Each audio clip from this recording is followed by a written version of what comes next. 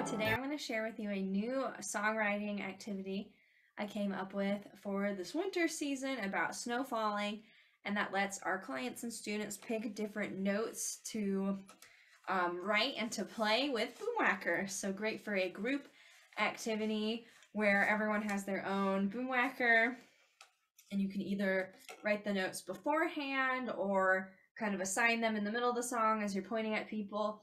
Really what's working best for your group. And it goes like this. So first I'm going to play the piano part, and then I'll show you how the Boomwhackers can come into play. And the chords are below. Snow falls,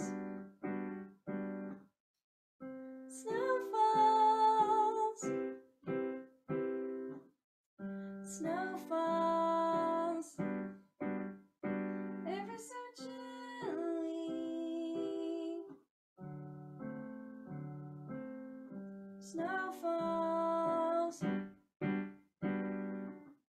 snow falls,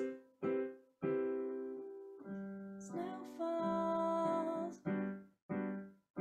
ever so gently.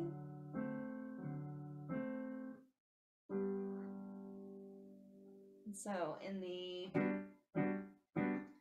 1, 2, 3, that's where you cue different Boomwhackers, and that can really be a lot slower. Not just that 1, 2, 3. It could be like this. Let's get some Boomwhackers out.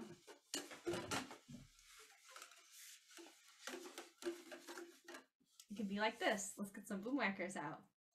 Snow falls, snow falls, snow falls, ever so gently. So again, it can really be, and maybe you songwrite by everyone picks their own and that's their note, and when you kind of cue them, that's when that creation happens. Or maybe we all write it out beforehand and there's different groups depending how many Boomwhackers you have. Maybe there's more than one C, and so the C's could play together. But you can really open that up for an individual or a group session on that songwriting aspect, using Boomwhackers, using bells, using tone chimes, anything melodic that you want to use with this song can fit with it. Let me know what you think of this new snowy song, and if you would use it in sessions either differently, or if you use it with Boomwhackers, please let me know. And otherwise, wishing you a happy holiday season. See you next time.